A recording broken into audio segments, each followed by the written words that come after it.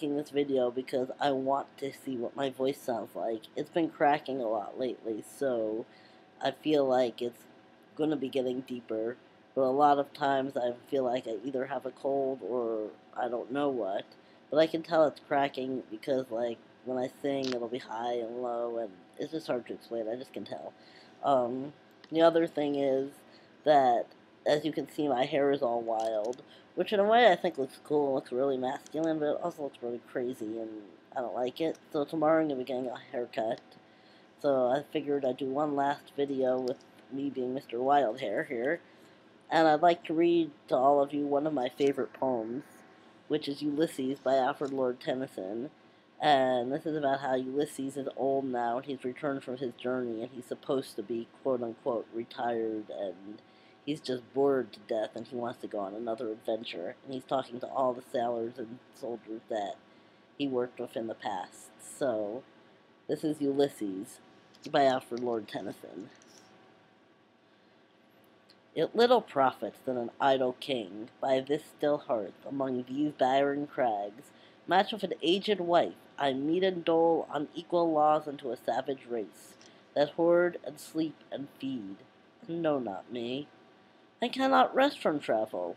I will drink life to the lees. All times I have enjoyed greatly, have suffered greatly, both with those that loved me, and alone, on shore, and when through scudding drifts the rainy Hyades vex the dim sea. I am become a name, for, always roaming with a hungry heart, much have I seen and known, cities of men and manners, climates, councils, governments, myself not least, but honored of them all, and drunk the light of battle with my peers, far on the ringing plains of windy Troy. I am a part of all that I've met, yet all experienced an arch wherethrough gleams that untraveled world, whose margin fades forever and forever when I move. How dull it is to pause, to make an end, to rust unburnished, not to shine in use, as though to breathe were life. Life piled on life were all too little, and of one to me little remains. But every hour is saved from that eternal silence, something more, a bringer of new things, and violet were for some 3 suns to store and hoard myself, and this great spirit yearning and desire to follow knowledge like a sinking star, beyond the utmost bound of human thought.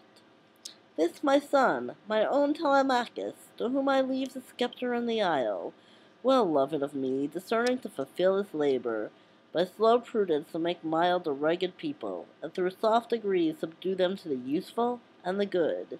Most blameless is he, centered in the sphere of common duties, decent not to fail in offices of tenderness, and pay meet adoration to my household gods, when I am gone. He works his work, I mine. There lies the port, the vessel puffs her sail, there gloom the dark broad seas, my mariners, souls that have toiled and wrought and thought with me, that ever with a frolic welcome took the thunder and the sunshine, and opposed free hearts, free foreheads. You and I are old.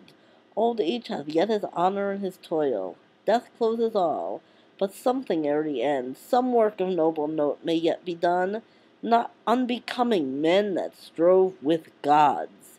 The lights begin to twinkle from the rocks. The long day wanes, the slow moon climbs, the deep moans round with many voices. Come, my friends, 'tis not too late to seek a newer world. Push off and sitting well in order smite the sounding furrows, for my purpose holds to sail beyond the sunset and the bath of all the western stars until I die. It may be that the gulfs will wash us down, it may be we shall touch the happy isles, and see the great Achilles whom we knew. Though much is taken, much abides, and though we are not now that strength which in old days moved earth and heaven, that which we are, one equal temper of heroic hearts, made weak by time and fate, but strong in will, to strive, to seek, to find, and not to yield. I know I'm not old, I'm pretty young, I'm going to be 34 next month, but I really identify with this a lot because I am on the cusp of something new in my life, and I am restless, and I am impatient, and I am like, there's a lot more to life than this, and I'm finding it.